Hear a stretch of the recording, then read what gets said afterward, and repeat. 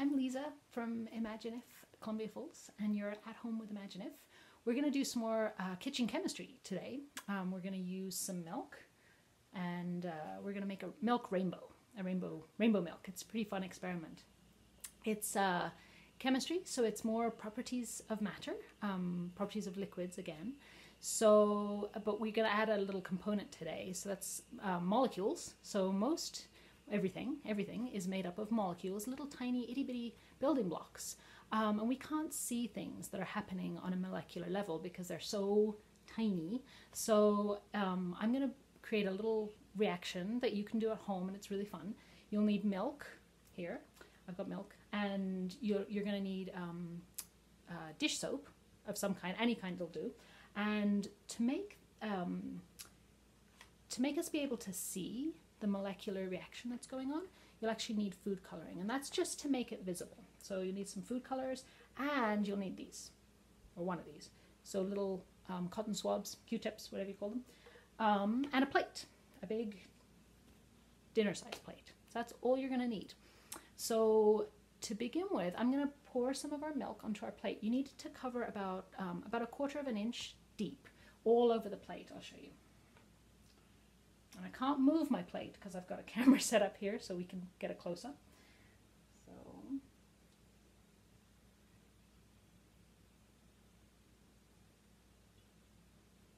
all right, there we go. So that took about a cup of milk to cover my dinner plate. It's a pretty big dinner plate. While that settles, you'll need to let that settle for a few minutes. So while that settles, I'm going to get into a little bit of the science here. So molecules. Milk is mostly water. So it's mostly made up of water molecules, but it's got other stuff in it. So it's got fat in it. This is full fat milk, or 4% milk. So it's got the highest content of fat. And those fat droplets just sort of float around in the milk because they don't dissolve, because fat does not dissolve in water. Did you know that? Fat is we call that we say it's hydrophobic. So if you've heard the word phobic before, like if you're claustrophobic, you're afraid of small spaces. So fat is hydrophobic. It says, don't touch me, to the water, because hydro is water, and phobic. So fat, hydrophobic. Now our soap right here, that's hydrophilic. So what do you think? If phobic means it doesn't like it, likes water. So our soap is hydrophilic.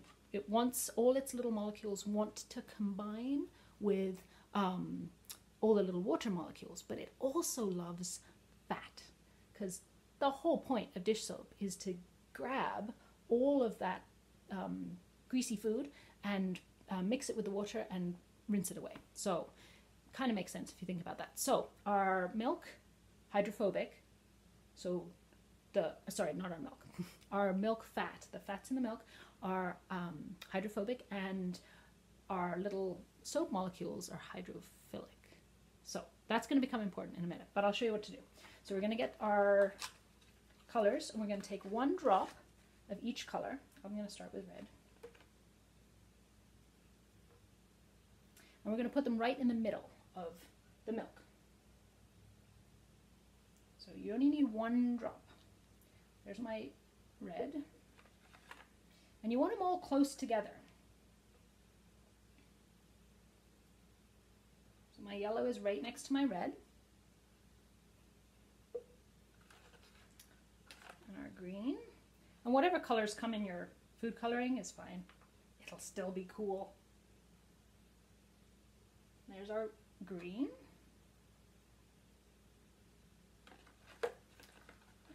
And last, blue. There we go. And as you can see, as that blue starts, it's spreading a little bit. And as you see, it's creating a nice little bit in the middle. So here's where we make our predictions, because this is science, right? We've got to make some predictions. I am going to take my little cotton swab and my soap. I'm going to put a drop. This is tricky because my soap is really big. Just a drop onto the end maybe 2 drops. All right, onto the end of my Q-tip.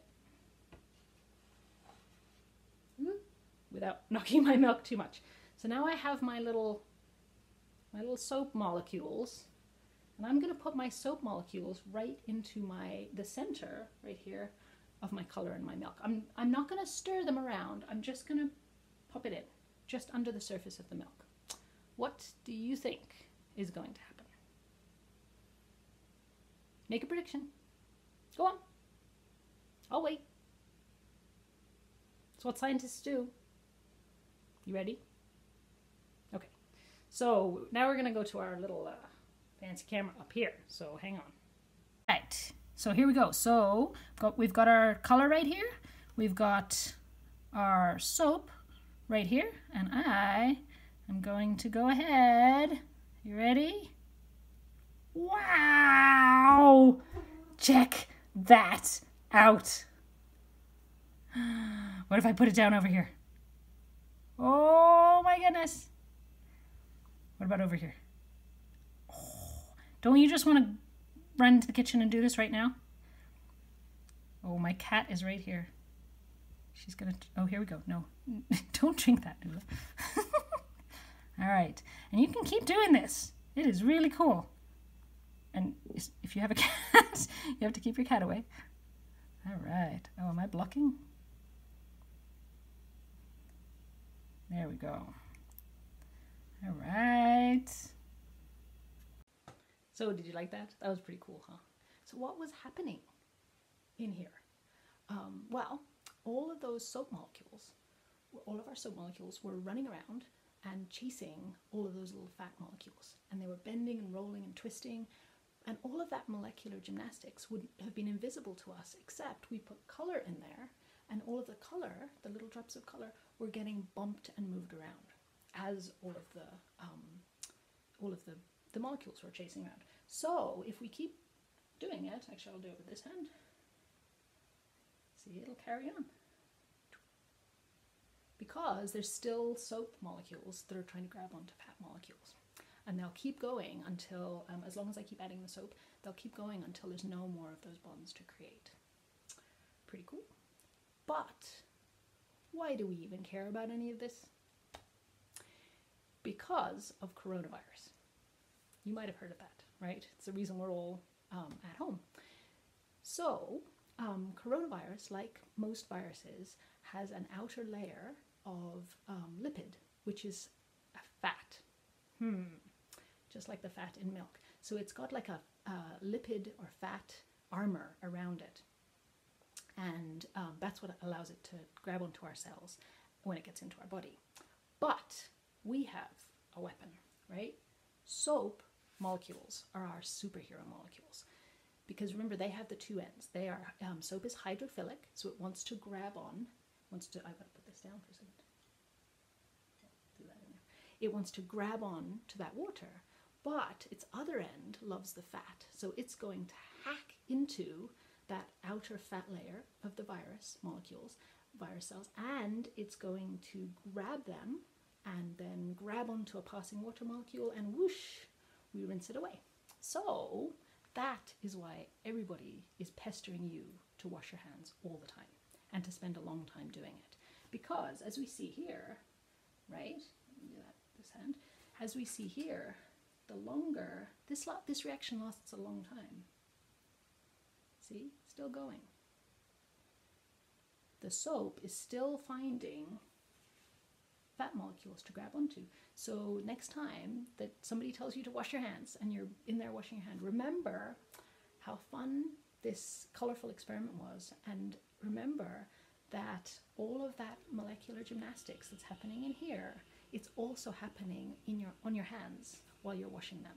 So you've got to give our superhero soap molecules time to grab all those little virus molecules, right? So just give it a long time. Wash your hands for a long time. So milk rainbow and molecular chemistry and coronavirus. Have fun. Go do this. And then wash your hands really well afterwards. All right. Bye. Till next time.